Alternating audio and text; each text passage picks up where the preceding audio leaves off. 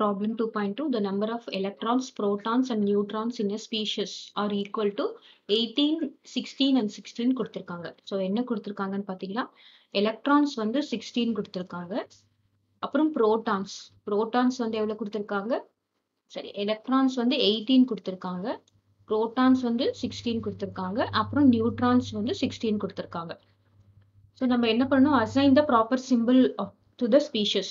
So what we know, நமக்கு என்ன தெரியும்? Number of protons is equal to number of electrons, which is equal to atomic number. அப்போ இங்க பாத்தீங்கன்னா வந்து electrons 2 எக்ஸ்ட்ரா இருக்கு. அப்படின்னா என்ன அர்த்தம்? Here இங்க 2 electrons are excess. 2 electrons excess. அப்படின்னா நம்ம let us take நம்மளுடைய atom வந்து X ன்னு எடுத்துக்கிட்டோம்னா 2 electrons அதிகமா இருக்கிறதுனால நம்ம என்ன பண்றோம்? 2 minus அப்படின்னு சொல்லிட்டு போடுறோம். இப்போ வந்து protons அதிகமா இருந்ததுன்னா என்ன போட்டிருப்போம்? 2 plus ன்னு போட்டிருப்போம். ஸோ இங்க electrons வந்து 2 அதிகமா இருக்கிறதுனால வந்து நம்ம என்ன 2 minus ன்னு போட்டிருக்கோம். ஸோ number of electrons வந்து 16. number of protons 16 number of electrons வந்து எவ்வளவு இருக்கும்? 16 தான் இருக்கும். நம்ம பார்க்கும்போது கம்பேர் பண்ணி எது அதிகமா இருக்கு அப்படின்றத பார்க்கணும். ஸோ number of protons 16 இங்க வந்து 16.